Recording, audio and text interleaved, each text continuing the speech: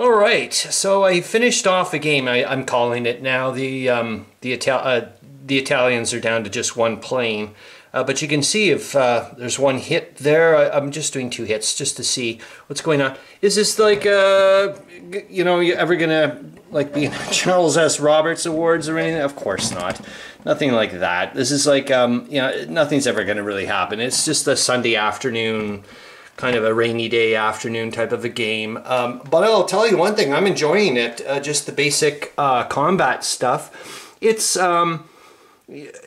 weird. It's very chess-like in a sense that you know, positioning and falling off the edge of the map and all that stuff. What I'm starting, but I'm liking the. Oh yeah, there's a lot of strategy already involved, trying to like anticipate. Okay, I've got to, you know.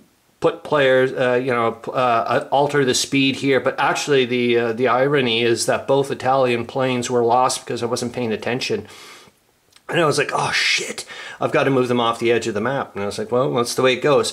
But it's been fun to have planes, for example, like at the lowest level going up to a speed 3 and then climbing up and then, you know, up to a speed 2 and getting right behind another plane, positioning, getting ready. What I'm starting to think, you know, and this will probably be the last video for this. I got other things to focus on. I don't want to be pestering people with constant videos, but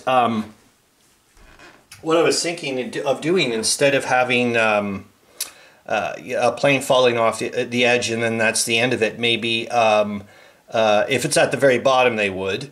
But if they're, you know, here or in the middle, it just means maybe they take a hit and end up falling down. So there could be a lot more chances of collisions and whatnot. I'd like to try with 4 players.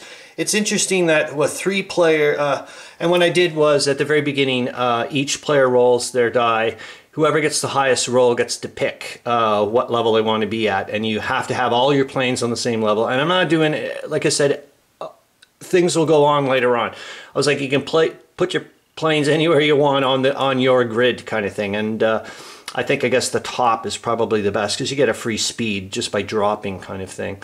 But would I play this again? As in, it's at this level of fun that I have with Patoli, to be honest with you. At this basic skill level thingamajig. So cool. Okay, that's it. My battery's dying.